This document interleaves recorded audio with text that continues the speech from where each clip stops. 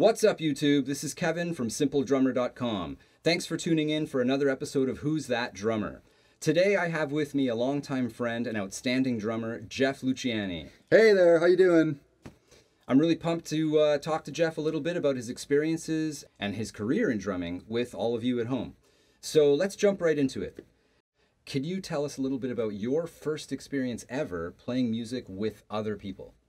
Yeah, I don't know about the first experience ever, but I do remember some early memories, again through elementary school, of playing with friends of mine who were learning how to play the guitar and learning about all that kind of stuff and the music that was on at the time and kind of the mid-90s that we were all listening to. And so we learned tunes by Nirvana and Pearl Jam and played them together. You know, we learned them on our own, or people were taking guitar lessons and me again drum lessons, and the teachers would help us kind of learn the songs, and we would go and kind of play them together as friends. And then I did a theater gig in grade 7 or 8 at our kind of elementary school production. What was it? I think it was Jesus Christ Superstar. It was a Catholic school. and that was a very strong moment for me because I got to play music, or at my first time, playing music with like a visual. Like seeing actors and dancers and like this whole kind of visual performance going on and then like accompanying that. That's great. That's a pretty high pressure first gig. Yeah, and I remember it was like, man, I was like big drums and fun music. I'm smashing them. And I was like, I can't play like that. Like the music was just easy beats, but like I can't play loud. So I remember taping Kleenex to the end of my drumstick. You know, and I remember like someone was like, oh, you could try these brushes. I was like, okay. DIY dynamics. Yeah, totally. That's totally it. To this day, I think I still do that once in a while. So when the first time I played with my friends or played with others, I don't quite remember. But the first time I did like a theater show or something like that, that was a memory burned for all time. Wow, that's great. Yeah. Make sure you hit that subscribe button so that you can stay in the loop for all of our future videos.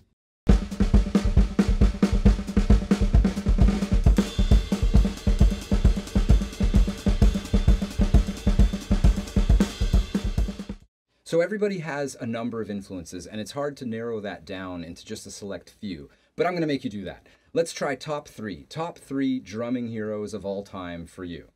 Okay, well we'll break it down into stages of my life and experience and career as a musician. I think early on, out of the gate kind of thing, I listened to a lot of Nirvana, as a lot of us did as kids of the 90s. Dave Grohl, for sure. I learned a lot of the tunes. You know, I tried to learn the parts, you know, hit by hit. So I was just really familiar with that stuff. And then through my teen years, I started, you know, in high school listening to a lot of other music. But the next kind of big influence was when I went to Mohawk College, which is in Hamilton, Ontario, Canada. And they had a great applied music program there, which was focused more on jazz. And I heard Paul Motian, or Paul Motion, whoever wants to, you know, people like to change the name there, but Paul Motian for the first time. And that was kind of groundbreaking to me because we were learning so much about jazz in that program, and a lot of great jazz drummers, of course. I mean, we can name 100 of them who are all influential. But hearing him for the first time, it was something completely different. Yeah. And that totally changed the game for me in terms of how to approach that music and approach the drums and music in general. Yeah, composition. He definitely has a unique voice when it comes to that. Yeah, absolutely. Yeah, and then a little later in life, I'd say, for me, later in life, I guess maybe mid to late 20s, I heard Afrobeat, kind of one for the first time. So Tony Allen, like, another game changer and another way of hearing the drum set played in a unique way. Totally, again, changed everything, just blew open doors and went down a deep hole of Tony's playing and Afrobeat music and kind of contemporary Afrobeat music, the whole thing, all because of Tony. So yeah, I'd have to say top three, as I sit here speaking with you and off the top of my head, would have been Dave Grohl, Paul Motian, and Tony Allen. Yeah. Wow, great answers.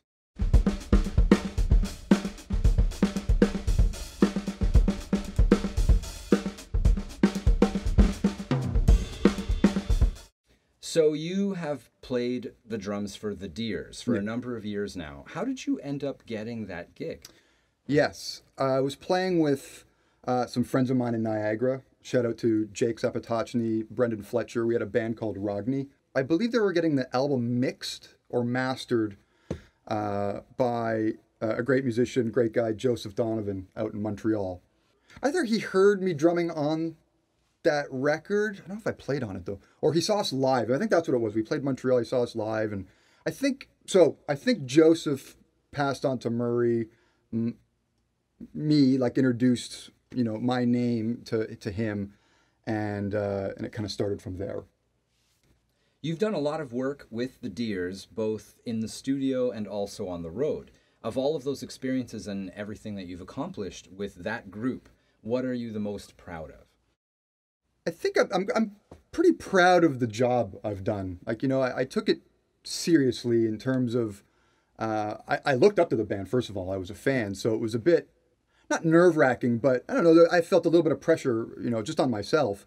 And I feel good that I was able to kind of take from them as a band in the past and me kind of learning about what was going on at the time, and it kind of meshed them to some. I'm proud of, like, kind of keeping with Deer's tradition, but also kind of doing my own thing as well, kind of drumming with the band.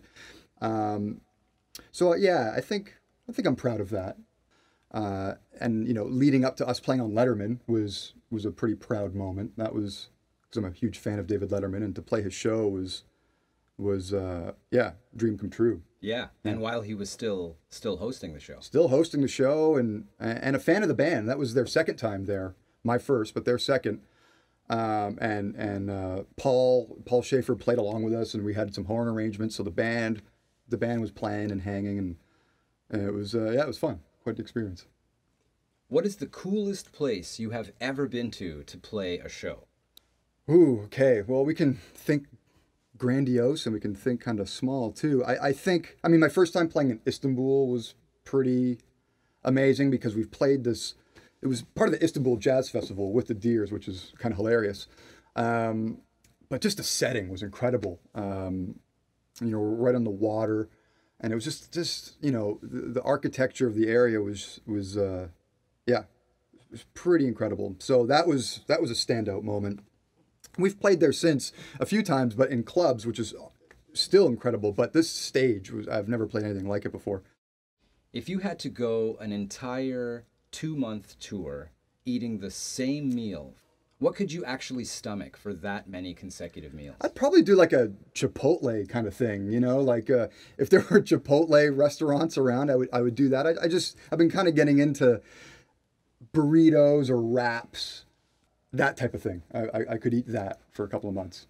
That would probably kill my digestive system, I gotta tell you. I wouldn't choose that for myself, but I'm glad that you've got an iron stomach, buddy. That's pretty good. Well, I'm saying that sitting here, not doing it for 2 months, that might change, but...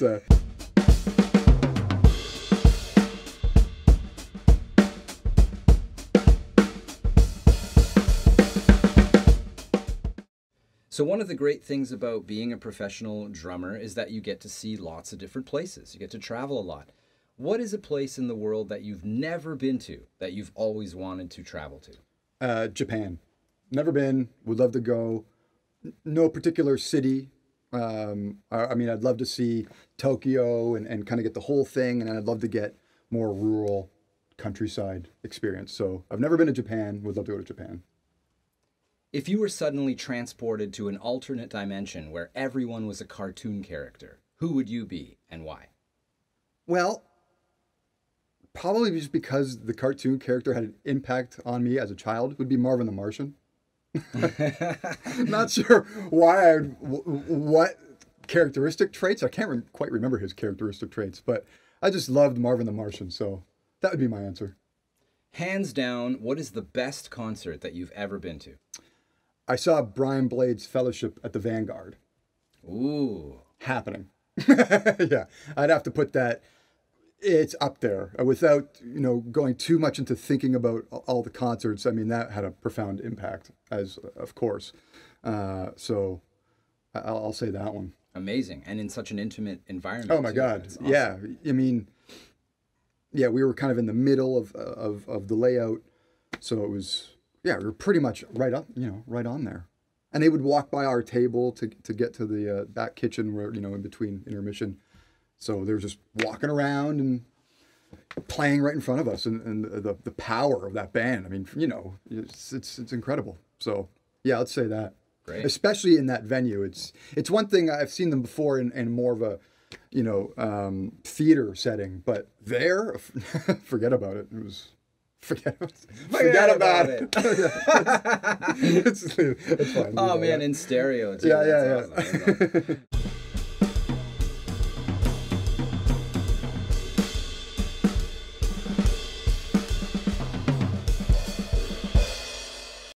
So now let's talk about your drumming in the practice room. When you finally have some time to sit down and play whatever it is that you want to play, no tunes to work on for gigs or anything like that, what kinds of things do you like working on? Lately, especially through this year and being, in quarantine, fortunately I had access to my drums with not a lot of work. So I found myself practicing because I wanted to. I play along to a lot of music, mainly from the 60s. I like a lot of music from France in the 60s and like British 60s music and American 60s music. Anything kind of from the 60s. I like the feel of the music and the way the drummers played. So I love playing along to that kind of music and to kind of capture that feel. I've been working out of the great Jim Blackley and his books, kind of leaf through there and work on some of my technique and phrasing, my timing in the jazz, area. I practice improvising. Billy Martin's African Origins of Clave, I believe it's called, the rhythm book, it's amazing. I always kind of pick something out of there. So between play-alongs, Jim Blackley, kind of jazz work, improvising, Billy Martin's book, that gets me through time at the drums alone. Cool. Yeah, great stuff. What are some of your current goals as a drummer? Not just in the practice room, but also in your career? In the practice room, at the drums, it's just, I think you get to the point where you just want the music to be deeper. You want to feel more connected. You want to feel more relaxed. You want to be more aware of your movements and the sounds you're creating. So to me, that's been a focus as of late. Nothing super technical at the moment, just more of a connection, something a little deeper. The tone I'm getting, and the awareness that I have while playing, and the kind of calm mind while playing. Those are those are things I'm working on overall. In my career, a goal, I never much had goals, which is a blessing and a curse. So I don't have much going forward other than just creating more. I think that's something I want to do more in my career and as a musician and a drummer, is just to create more of what I'm hearing and feeling, as opposed to what I've made my career mostly in supporting another artist's vision, is now taking the time to kind of listen to what I have to want to play and share and kind of go about getting it out and creating that way. Great. What advice would you offer to everyone watching at home who is a younger drummer, just getting started in their career, working on learning how to play, and maybe has aspirations of being a professional like you one day? What kind of advice would you offer them? If you're kind of just starting out and getting it going, definitely have fun. If you're studying with a teacher, you're learning something technical, do the work. Have a balance between doing the work and having fun. It's good to have both. You don't want to kind of neglect the hard technical work and have too much fun, or get too bogged down by the technique and the theoretical stuff and not enjoy yourself. So just have fun, keep learning, and keep your ears open to new music.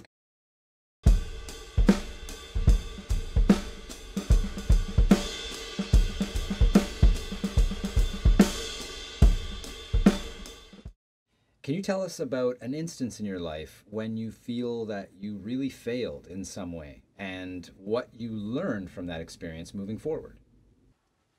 What I consider not necessarily a failure, but like a not even a regret, but yeah, something I wish I was aware of was coming out of school, Mohawk College, you know, early 20s.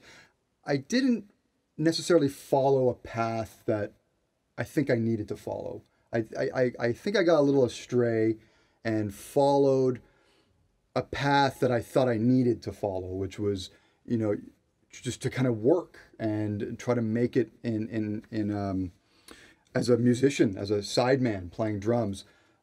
When ultimately by taking that path, which I'm grateful for, and it's proved a lot of great experiences, I sacrificed, I think, an expression of how I wanted to play the drums early on that I'm kind of reconnecting with now, but put on the side burner for many years.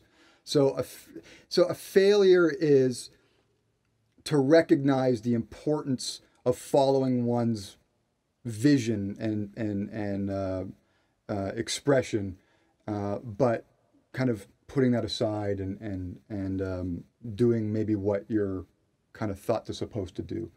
Now, I didn't quite know I was making that decision at that time.